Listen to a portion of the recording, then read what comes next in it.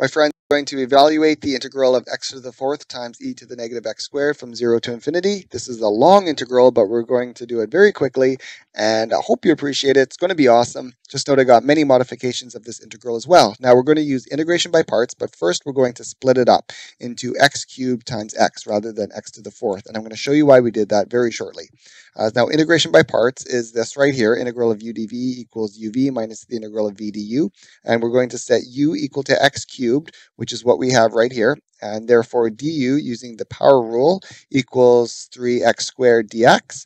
Now dv is going to equal everything else. This is dv right here, this is u, so this is dv, everything else.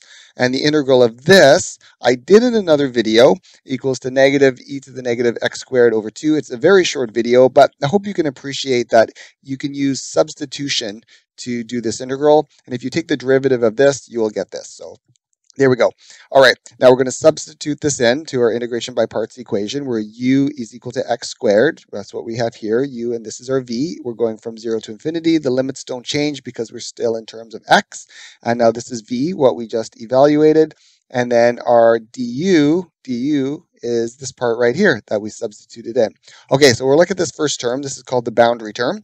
And we can really plug in from infinity to 0. Now, infinity is not a number, it's a concept, so mathematicians don't like putting in infinity right here. They like it as the limit as this variable goes to infinity. But anyways, this first term goes to 0 because the denominator goes to infinity faster than the numerator. And this other term goes to 0 because we have a big fat 0 here in the numerator. So this whole term, this whole thing becomes 0.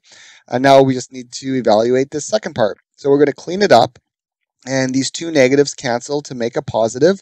The 3 over 2 we're going to yank out of the integral. And now we have to deal with the integral of x squared, which I'm splitting up into x times e to the negative ax squared. And I'm splitting this up for the same reason as why I split this one up. So we can do integration by parts again, and then do this integral using substitution. So u equals to x, so du equals dx. And now our dv is going to equal everything else, which is this. This is our dv, this part right here. Oh, sorry, this part right here is dv. And then the integral of this is what we just did. We just did this one here. So it's the exact same integral. So v is going to equal to negative e to the negative x squared over 2. Now we can substitute that in to integration by parts. So u is x. Here's our x. And our v is this right here. V is right here. This negative is part of the v right here. I just pulled the negative out. We're going from 0 to infinity, and the 3 over 2 comes along for the ride. Now we have v here inside the integral, just like what we have here. This is our v, and then our x dx or du is equal to dx. That's the same, so we plug that in. And now this term here, also we have the same scenario as here. Everything's going to go to 0 because the denominator is going to infinity faster than the numerator, and this one's 0 because we have a 0 here in the numerator. So this boundary term is 0. And now this right hand side, I'm going to clean this up very quickly, where these two negatives cancel to make a positive, and then we get 3 over 4 because this 2 comes out of the integral. But this integral, the integral of e to the negative x squared, this Gaussian integral function is not an easy integral. I did a video on it in about 3.5 minutes or something like that, so feel free to check that out if you want to know how I did it. But it's not as intuitive as you may think, but I'm just giving you the answer. It's root pi over 2. So check out how I did that if you need to know this integral.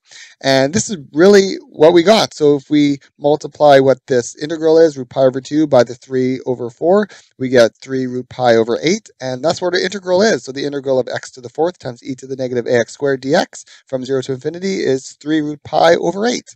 All right, y'all. Good luck on your midterms, final exams, assignments, all that stuff.